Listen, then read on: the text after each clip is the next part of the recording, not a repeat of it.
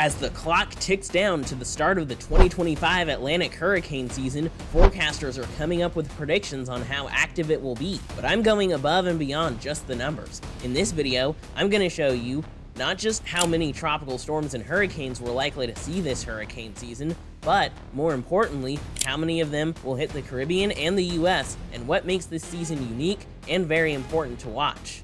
A key ingredient for hurricane activity is sea surface temperatures. This time last year, the Atlantic Ocean was on fire with record high sea surface temperatures, which fueled several rapidly intensifying hurricanes out there that left a trail of death and destruction. But this year is completely different. The Atlantic has cooled down quite a bit, especially over here in the main development region, where sea surface temperatures are currently near to slightly below average. Things are cooler than they have been in several years across this region.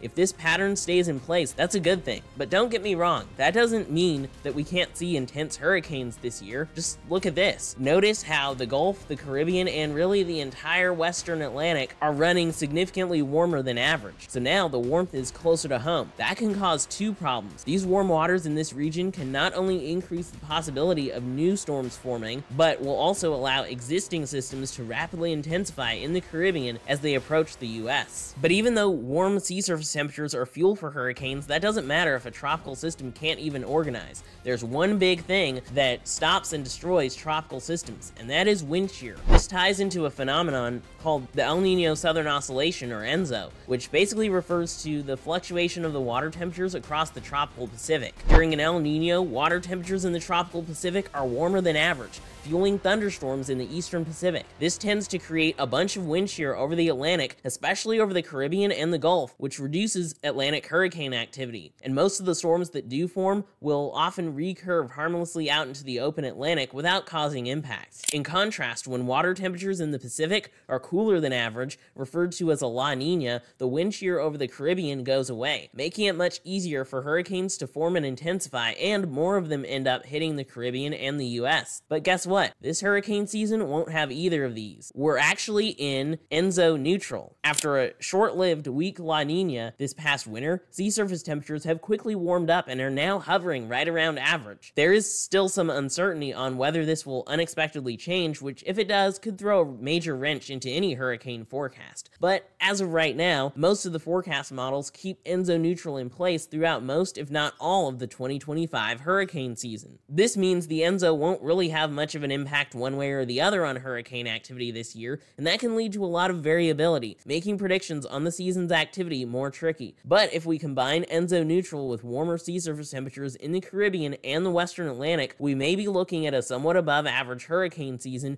with more tropical storms forming closer to land, making this hurricane season more concerning. If we look at analogs or previous years with similar ocean temperature patterns, these can give us a better idea of what to expect this season, not just in terms of how many named storms, but also just how the season looks in general. According to Tropical Tidbits, the top analogs for the 2025 hurricane season are apparently 2011, 1975, and 1999. 2011 featured an above-average number of tropical storms. Many of them were what we would call fish storms. They didn't cause too much damage to land for the most part until Hurricane Irene wreaked havoc across the Caribbean and the east coast of the US. 1975 was a near-average hurricane season with a couple of Caribbean and US impacts. And 1999 was a pretty active and impactful hurricane season with several impacts to the Caribbean and the US East Coast, which got hammered by several hurricanes, including Hurricane Floyd. Could 2025 share some similarities with these years? Definitely possible. But of course, there are a lot of other factors that influence hurricane activity that we can't predict just based off of ocean temperatures. That's where forecast models come in. Currently, the forecast models are kind of all over the place. Some suggest that we'll see a slightly above average level of tropical activity, especially from the main development region,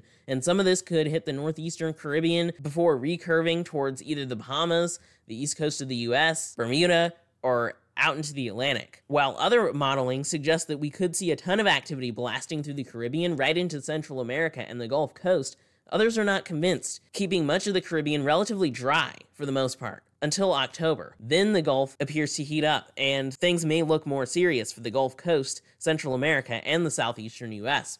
A lot can change over the next couple of months, but overall the forecast models suggest a very mixed up and interesting hurricane season with a lot of potential variability and opportunities for widespread impacts. So to figure out what to expect this hurricane season, you need an expert, somebody who's analyzed all the available information to get a better idea of what's most likely to happen. That expert is me, and here's my official preseason forecast for the 2025 Atlantic hurricane season. In terms of how many tropical storms and hurricanes we'll see, I'm predicting a total of 13 to 19 named storms, somewhere around 16 if I had to pick a number. That's above the average of 14, but lower than last year's total of 18 named storms. Out of these storms, I predict that somewhere between 5 and 10 will strengthen into hurricanes, with a likely value of around 8 or so, just barely above the average of 7, but significantly lower than last year's total of 11 hurricanes. When it comes to major hurricanes, those classified as Category 3 or higher, I expect to see between 2 and 5, with an estimate of around 3. That's in line with the average, and is a couple less than last year's total. Overall, I'm forecasting an above-average 2025 Atlantic hurricane season, at least in terms of activity. But how many of these storms will impact the Caribbean and the US? Of course, it's pretty much impossible to predict an exact number, but I believe that we will see significant variability in storm tracks this season. I'm leaning more into the very accurate analogs and other data that suggests a near-average Bermuda high-pressure system over the Atlantic, which could allow storms from the main development region to track along or just north of the northeastern Caribbean before recurving and escaping out to sea, potentially resulting in some fish storms. However, a few storms will also have the opportunity to form in or move into the Caribbean and the Gulf. And if anything forms in or enters this region, it could intensify quite quickly and will be very likely to cause impacts for someone. Additionally, we should definitely keep an eye on the potential for several tropical systems to hit the East Coast as they swing around the Bermuda High.